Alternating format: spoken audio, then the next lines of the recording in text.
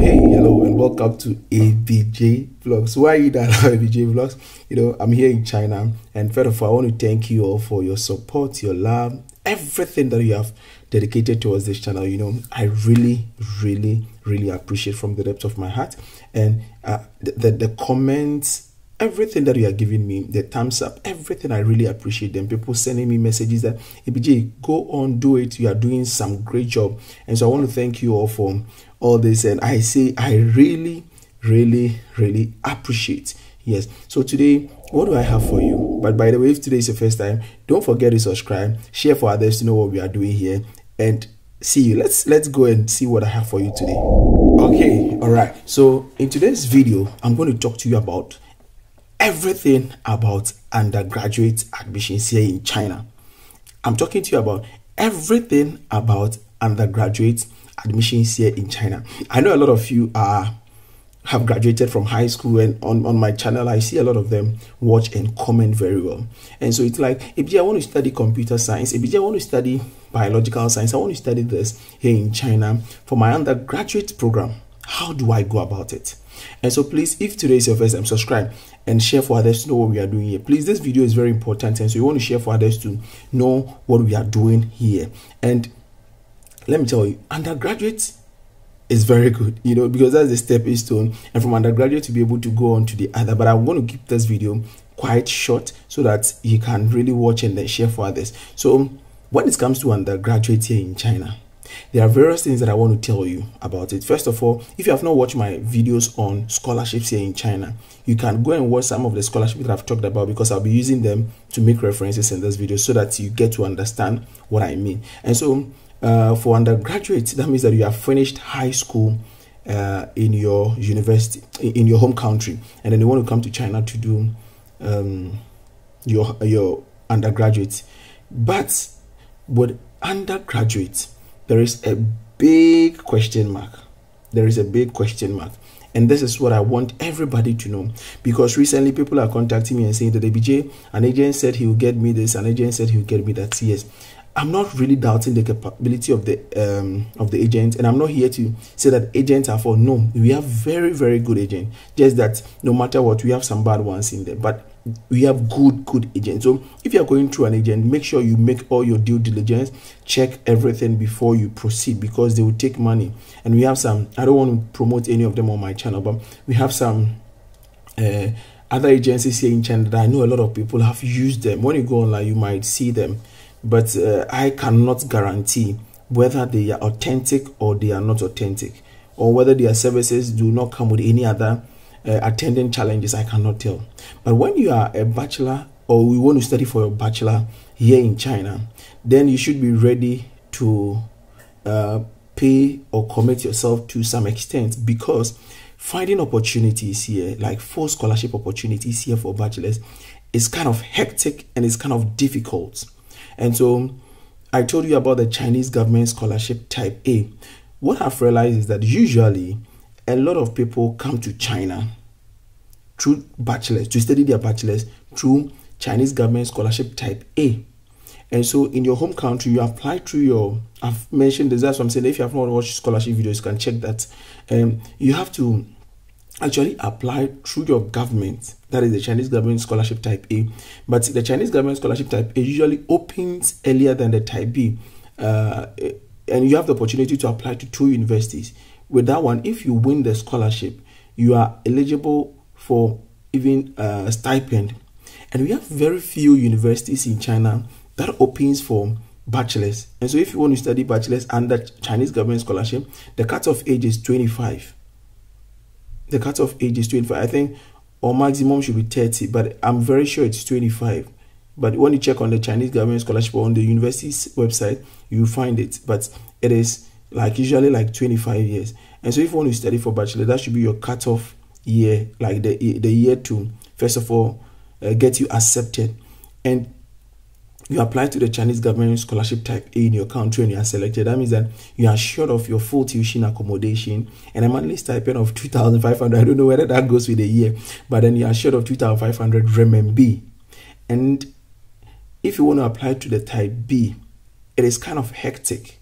It is kind of hectic because you have to now search for the universities. But I know like a Beijing Institute of Technology, they have quite good engineering program. They usually also admit students for bachelors under the Chinese government scholarship type B, but it is not all the courses. You really have to check.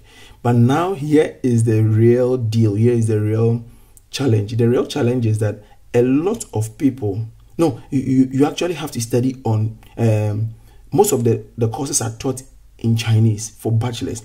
Most of them are taught in Chinese, and so you have to first of all study 1 year program. That is why you are on the Chinese government scholar. So your first year, your entire first year is going to be taught in Chinese.